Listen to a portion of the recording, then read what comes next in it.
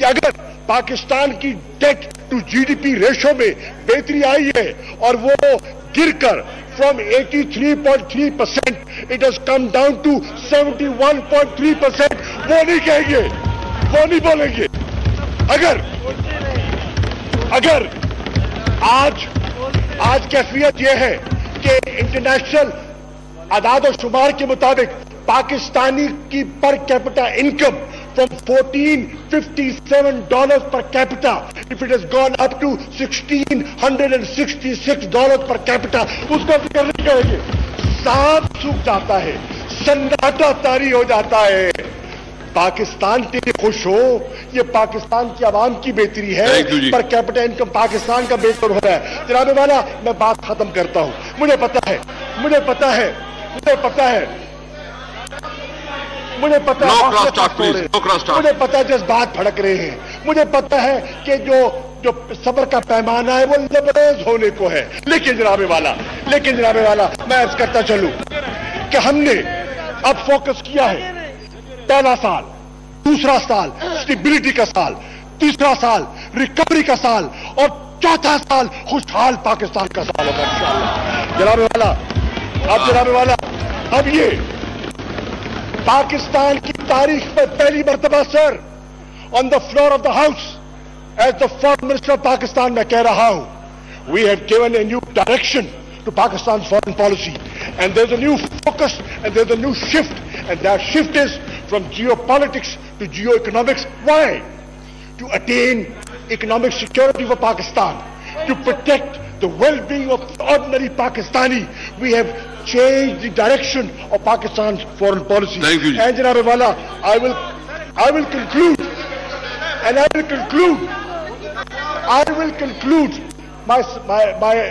my speaker, I will conclude that हमने आप सब बताएं, एक तरफ मेरी जमात कहती है बोले, आप जो हुक्म करें। नहीं, टाइम का बस अभी टाइम हो गया जी, प्लीज।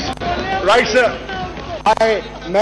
मैं आपका एहतराम करता हूं, मैं इस चेयर का एहतराम करूंगा, मैं आपके हुक्म की तामील करूंगा, लेकिन जाने से पहले ये कह दूंगा कि मैंने एक खत आजिजाना सा खत शहबाज शरीफ साहब की खिदमत में पेश किया और एक आजिजाना सा खत चिट्ठी सैयद जी के नाम लिखी है, बिलावल भुट्टो के नाम लिखी है जी। तो मैं कह रहा हूं, वो मेरा खत पढ़ तो लो, उस खत का जवाब तो दे दो, मानो ना मानो, बैठो तो सही, गुफ्तगू तो करो, बैठ के बात तो करो, आओ, इतना हौसला तो होना चाहिए, इतना हौसला तो होना चाहिए।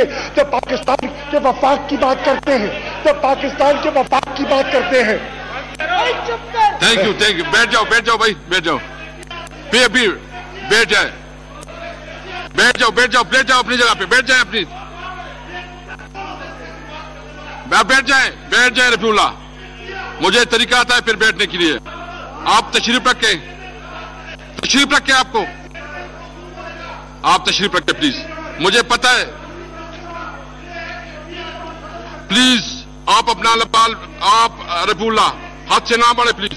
आप बैठे प्लीज, बैठ जाओ जी, वाइंड अप करें प्लीज, वाइंड अप करें। जनाब स्पीकर, मुझे मालूम है कि सफों में खिलबिली मच गई है, मुझे मालूम है परेशानी लाहक हो गई है, मुझे मालूम है परेशानी लाहक हो गई है।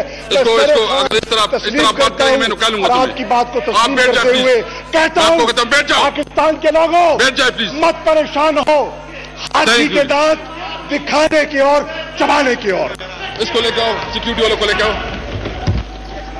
ये सिंध के बारे में जो कॉलिंग अटेंशन में कुछ अल्फाज जो है मैं उसको हज़फ करता हूं, मतरूका सिंध इस्तेमाल किए गए, उनको हज़फ किया जाए।